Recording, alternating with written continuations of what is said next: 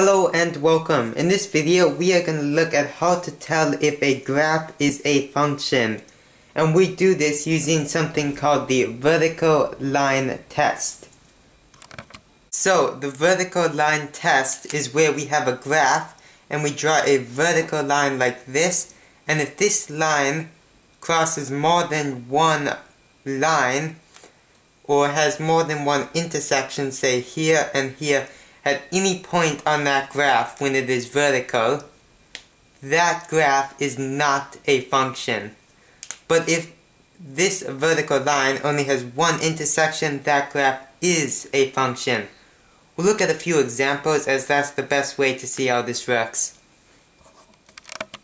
So, on this graph here, if we use the vertical line test, that's not a perfectly straight line, but anyway, we can see that there is only one intersection, meaning that this graph is a function. On the other hand, if we use the vertical line test here, we can see there are two intersections, meaning this graph is not a function. Next up with this graph, this is a bit of a tricky one, but still, wherever we put that line, it only has one intersection, meaning this graph is a function.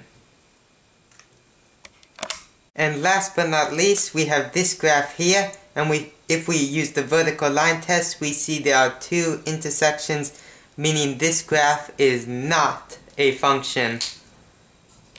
And that is how you determine if a graph is a function. You use the vertical line test. And that brings us to the end of the video. If you found it helpful, make sure to give this video a like, feel free to drop a comment, and please consider subscribing to my channel. And I hope you have a wonderful rest of your day.